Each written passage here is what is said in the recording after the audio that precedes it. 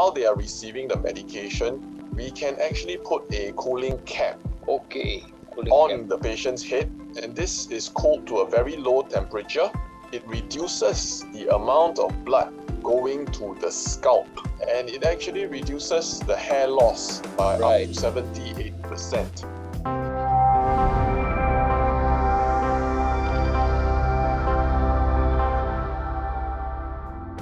Hi everyone, welcome to Misconception.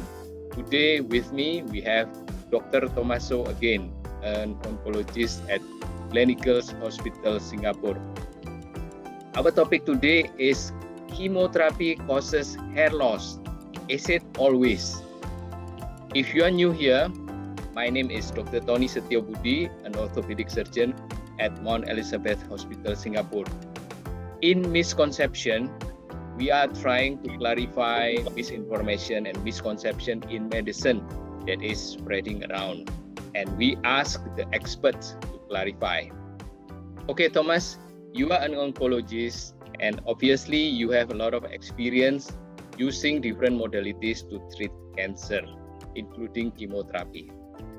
Hair loss is one of the common concerns of people who suffer from cancer.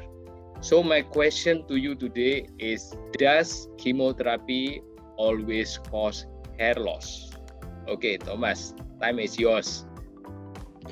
Okay, to directly answer your question, it does not always result in hair loss.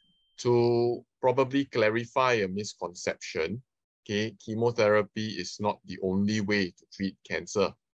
In fact, for most early stages of cancer, the main treatment is actually surgery. For intermediate stage of cancer, it is usually a combination of surgery, maybe with chemotherapy, and radiotherapy. In advanced stages, meaning to say if the cancer has spread, to other parts of the body, the usual treatment is chemotherapy traditionally.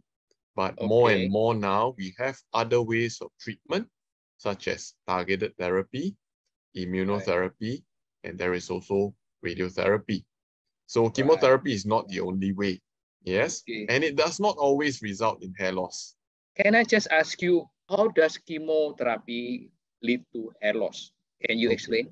So generally, chemotherapy targets actively dividing cells. It has a preference to kill cancer cells because cancer cells are actively dividing, yes? But chemotherapy is not selective. So chemotherapy does kill normal cells as well. And in particular, the so-called normal cells that are at risk are cells that are actively dividing. So you do get changes in your skin, very commonly. You do get changes in your nails. You get changes such as ulcers, because all these are actively dividing cells, that always have to regenerate. And of course, the hair, The hair is growing. Our hair is growing all the time. And therefore, it is also, a target for chemotherapy to actually affect its growth. Right. I think because we see what we can see, we don't see what is inside, but chemotherapy does have a side effect in the gastrointestinal system, but we cannot see that. But we can see hair loss. So people are very concerned about that. You are mentioning that some chemotherapy does not cause hair loss. What makes the difference? I would say just the difference in the way certain chemotherapy works. Different drugs target different parts of the cell cycle. Yes, the cell divides in a certain way. Different chemotherapies target different parts of the cell cycle differently. But in general, anti-microtubule drugs, they do cause hair loss. Anti-metabolites, which is basically the building blocks of, say, DNA or RNA, which certain chemotherapy interrupts, these generally do not cause hair loss. But again, it is just examples, yeah? And is this medication or chemotherapy used for certain type of cancer, or it is applicable to all types of cancer? I would say that we use different classes of chemotherapy for all different classes of cancer. All right. All right. There are some chemotherapy drugs that work better for certain cancers. For example, in colorectal cancer, yes, for the early and intermediate stages, where we use this medication called 5-FU, and also we use commonly this medication called oxaliplatin. These generally do not cause hair loss, but it does not mean that all chemotherapy for colon cancer do not cause hair loss. Okay. There are medications that also cause hair loss that we sometimes use for colon cancer. Okay. Just to give us some idea, how many percent do you think chemotherapy drug cause hair loss and how many percent doesn't cause hair loss? I don't think there's a fixed percentage, Tony.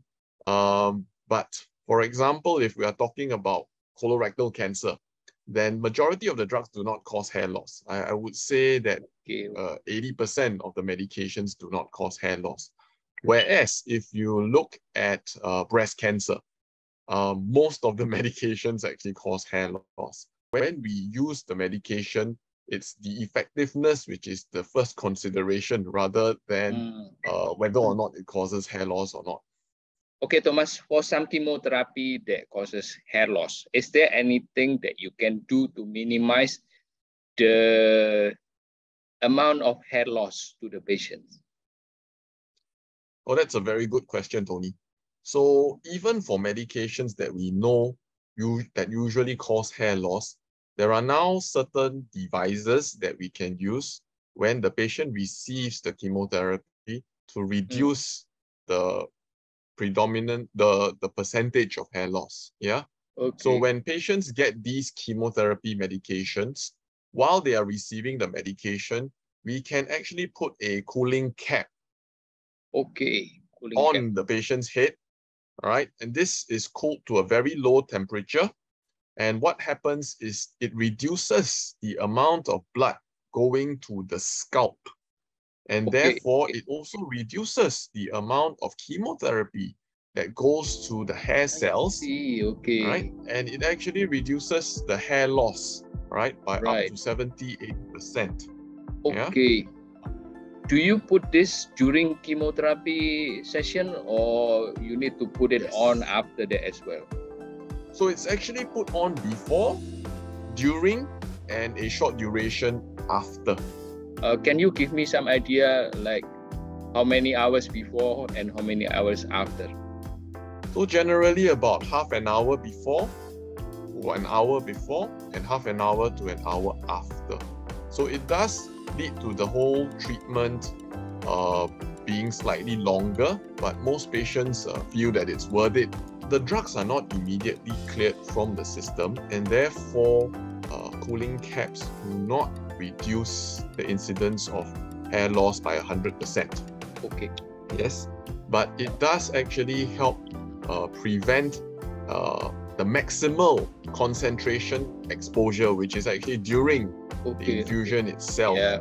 Okay, that is very interesting and fascinating. I never heard about this cooling cap, so it's something new for me as well. So back to the original question, chemotherapy causes hair loss. Is it always? The answer is no. But if the chemotherapy does cause hair loss and the patient needs it, you can put cooling cap to reduce the amount of hair loss. Right, Thomas? Yes, that's right. All right. Thank you so much, Thomas, for your time today. I learned something today. I believe the listeners also learned something valuable. For the listeners, please feel free to type some comments and questions. And don't forget to subscribe, like, and share this video. And I hope to see you again in the next misconception. Bye-bye.